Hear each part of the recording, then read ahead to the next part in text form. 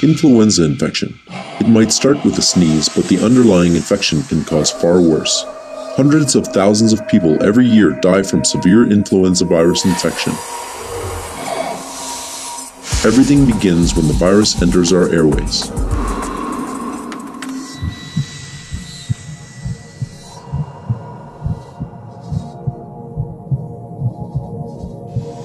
Here, influenza viruses specifically attach to the surface of the epithelial cells.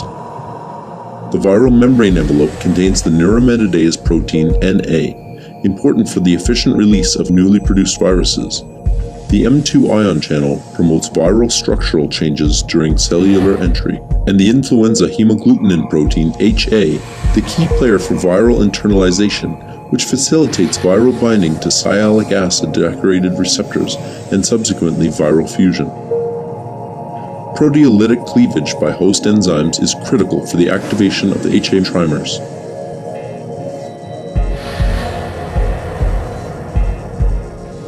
Soluble or cell-bound host proteases cleave the precursor HA molecules into two parts, HA1 and HA2.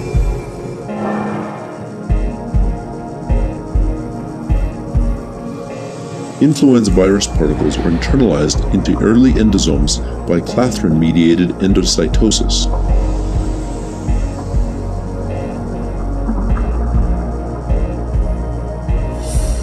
In late endosomes, the pH drops, triggering the conformational change of the cleaved HA molecules. HA1 opens up and allows HA2 to form a triple alpha helix bundle, which extends towards the endosomal membrane. Once the fusion peptides are anchored in the endosomal membrane, the whole molecule can fold back, allowing the fusion of the viral and endosomal membranes. After fusion, the viral genome can be released into the cytosol.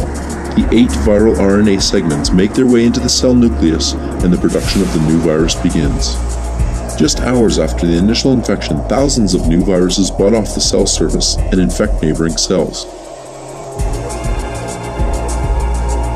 To stop the influenza infection, Crucell researchers have discovered fully human monoclonal antibodies capable of neutralizing the virus.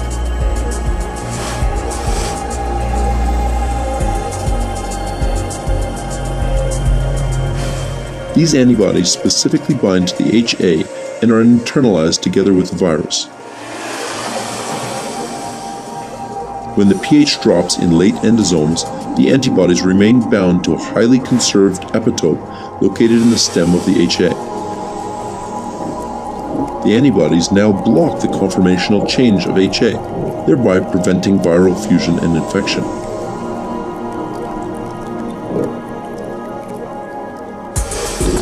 The trapped virus degrades, leaving the cell unharmed.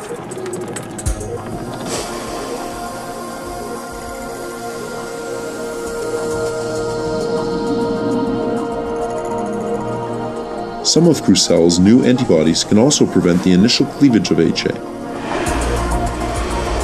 They bind to a highly conserved epitope close to the HA cleavage site, thereby preventing host proteases from activating the virus.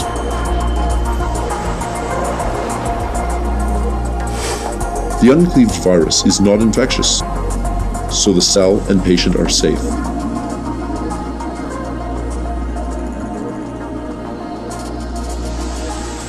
Crucell's neutralizing antibodies prevent the spread of influenza infection and may save your life.